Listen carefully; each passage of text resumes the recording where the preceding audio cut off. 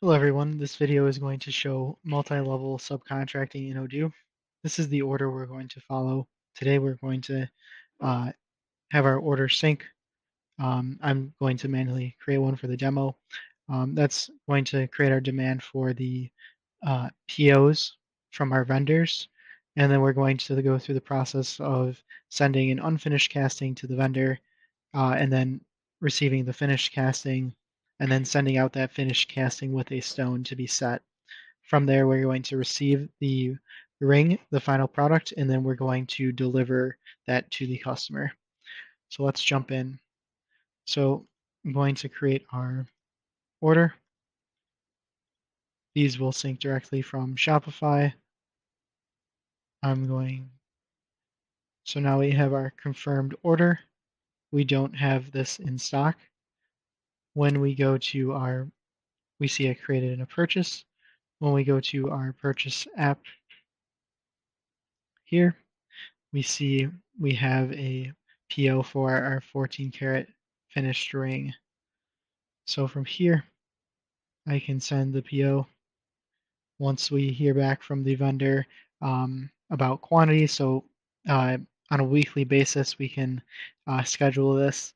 So then the quantities just fill up here. So maybe today we have 5 orders from one order and then 3 from another, and then we just have them accumulating here.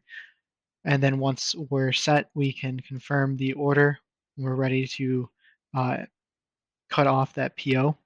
So now it's going to create a receipt for that 14 karat ring. It also generates our next PO for sending the casting out. So this we can also send by email. We can let these accumulate as well. I'm going to send this out to our casting vendor.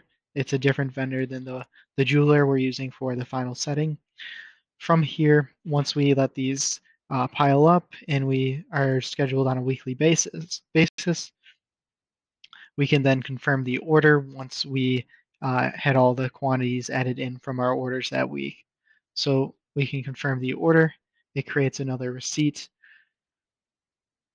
Now when I go to my inventory,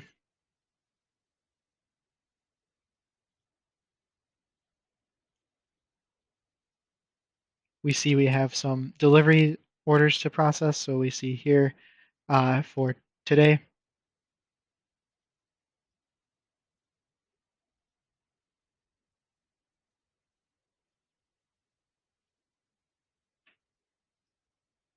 so we can filter by date. We can see when they're scheduled.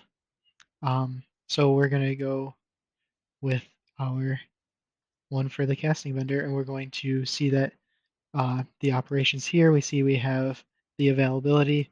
We can reserve it for this order, and now we can send this out to our vendor as well. If we needed to pick anything from our warehouse, we could use a tablet and or our phone and go through the warehouse. And with this screen up, we can also go through the warehouse with our work order on paper to grab our material and ship them out to our vendor. So once that's ready, we can ship that out. Now we see that it is done. We have 2 to process, and we see one is ready and one isn't. So we have our casting that is ready to be received. We can validate that quantity and receive it back. So now the process was we sent our casting to be casted. So we received the finished casting for that. Now we see we only have 1 to process, and now we have 1 to process for our delivery. So we are going to send our finished casting and our 1 karat diamond to our jeweler to be set. So we're going to check the availability. We're going to validate that and send it out. So now we have that marked done. On the actual delivery, we can see that it's going from warehouse stock to a subcontractor location, and then we have orders going to our customer location. So now from here, we can go into our receipt and we can receive that final set product. So this is our final product we're receiving. So now that we received our final product, we have no more receipts to process. When we go to delivery, we see we have one delivery left for our customer, Tom Smith. We see the status is ready. The product is now in stock, so it is now reserved. When we received that product, it reserved it for this order, and now we are ready to validate this and ship out the quantity. We can print the picking slip, the delivery slip as well from here. If we connected to UPS or FedEx, we'd be able to print the labels as well from here. Um, so I'm going to validate this and ship out the final product. Now that we shipped out the final product, we have no more to handle here. We see our POs uh, were marked received. They are now considered received. We see that the quantity was updated on the PO.